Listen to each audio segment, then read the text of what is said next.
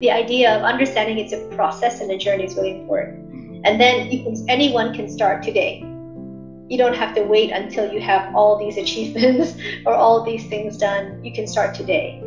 And starting today is knowing who you, asking yourself questions about your purpose, why you do what you do, who do you want to be, what are your values. So those are the questions that I started to grapple with, and not in a superficial way, not in a, oh, my values are collaboration, because together everyone is better. I mean, these are like values that we talk about in society, but many of us don't practice and live.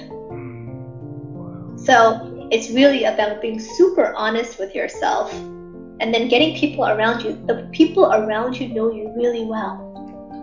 Yep. Right? They will be very, very honest mirrors to you, and they will tell you the good, the bad, and the ugly if you are willing and have the humility to listen to the ugly.